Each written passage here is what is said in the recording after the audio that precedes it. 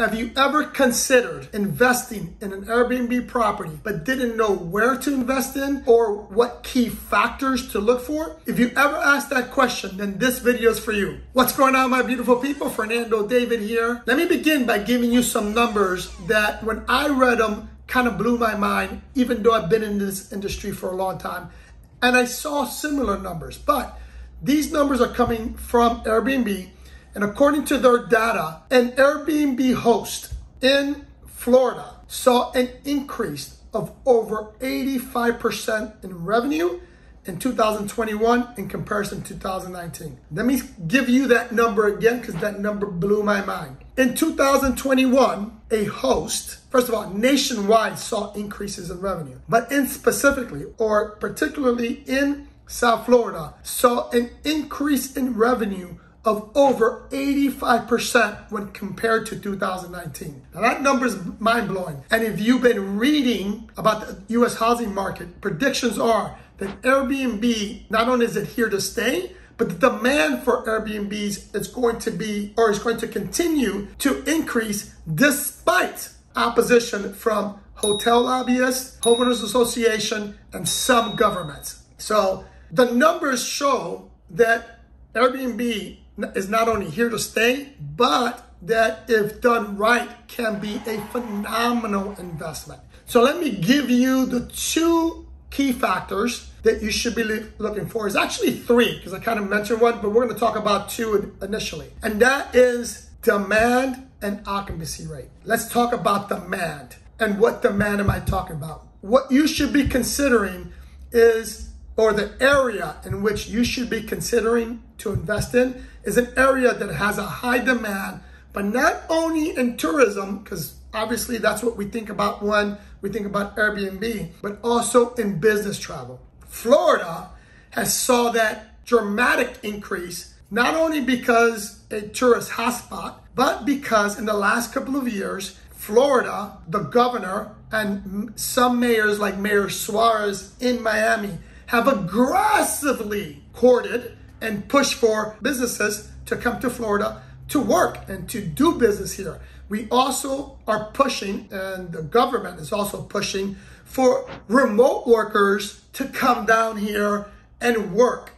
That push is what I believe contributed to that 85% increase in revenue in 2021. And just to put things in perspective, there really isn't a weekend in Florida, at least in the from January to now, actually from January to the end of spring, that Florida doesn't have a major event happening. I'm just going to name off a couple so you can get an idea of how often we have events here. And here's a couple. Florida recently hosted, it's a crypto convention. Don't remember the name, but it was a huge crypto convention that brought in not only crypto investors, but tons of businesses. And I think it's the first time within the crypto community that businesses came to learn about crypto and how businesses can take advantage of cryptocurrencies. That was a big event in Miami. Then we have Formula One, the Miami Boat Show, the Miami Film Festival, the Flamenco Film Festival, the Flamenco Festival, I'm sorry, Ultra, Florida Derby, the Miami Open, the Miami Beach Gay Parade. I mean, the list goes on and on. So not only are we getting our usual tourists to come in from around the world, but now we're getting lots of businesses and people doing business coming to Florida because Florida is becoming known as a business-friendly state. So when investing in an Airbnb property, you have to invest in a location that has a high demand, but again, not only in tourism, but in business travelers, because business travel industry in general has decreased. There's areas in which it has increases. All right, so now let's talk about occupancy rate and why occupancy rate is important. Occupancy rate is going to determine how much money a property is going to make. Many people think that it is the number or the value that you give that property, meaning what's going to be the daily rate that determines how much money you're going to make in that property. But in reality, that's not true. Occupancy rate is what matters and what's going to determine whether that Airbnb property is going to be successful or not. I tell all my clients the following. When you're investing in an Airbnb property, it's really not a real estate investment. You're really investing in a business. And the Airbnb business is exactly that, a business. When you think about it that way, you'll realize why occupancy rate is important, right? If you own a shop, no matter what it is, you want people to come there.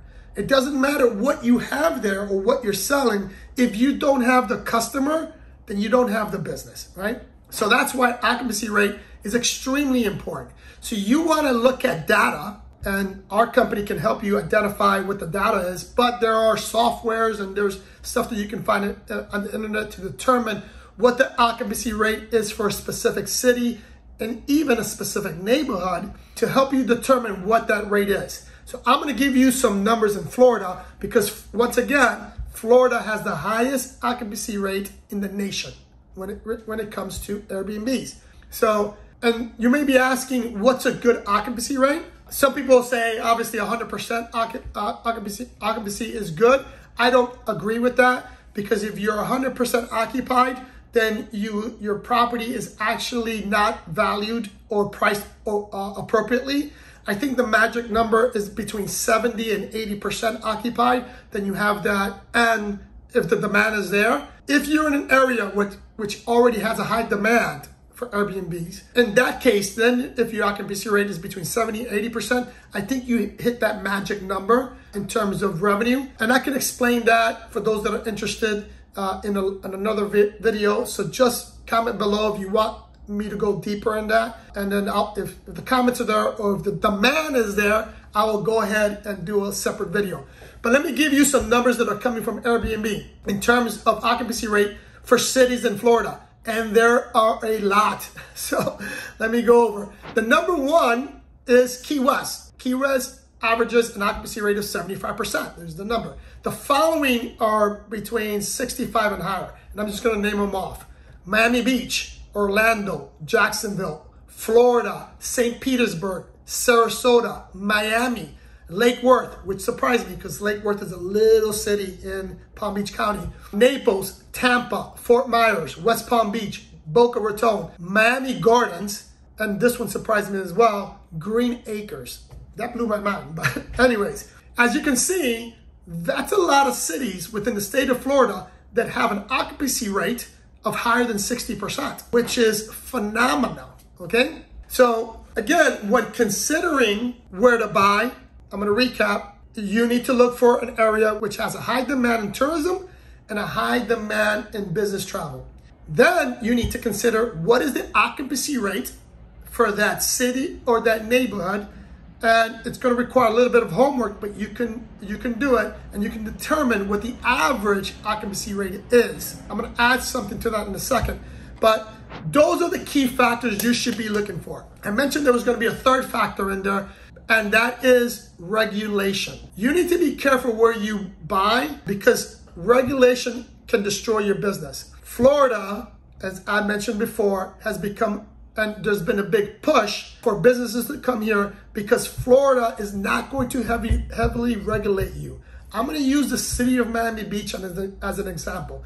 The city of Miami Beach historically was, in my opinion, because of the lobbyists for hotels, were against short-term rentals. But Miami Beach realized that's a losing battle. So now, if you looked at that number that I mentioned in terms of occupancy rate, Miami Beach is number 2 in the state in terms of occupancy rates for Airbnbs. But again, be very careful at where you invest in and make sure you understand what the laws are in that particular city, county, and or state. And there's another governing body that you really need to be careful of, and those are homeowners association.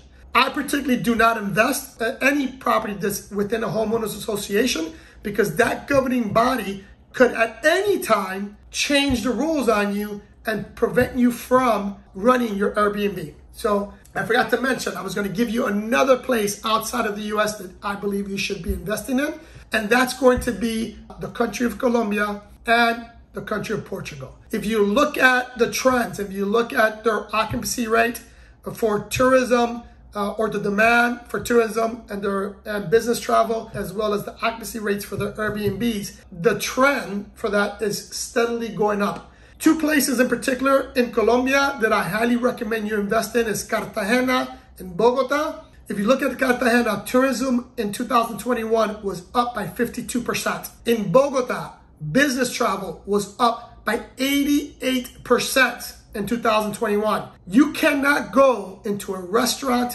into a mall, without running into business travelers, in particular business travelers from China. China, if you're not aware, is heavily investing in South America, and they're using Colombia, in particular Bogota, as their hub.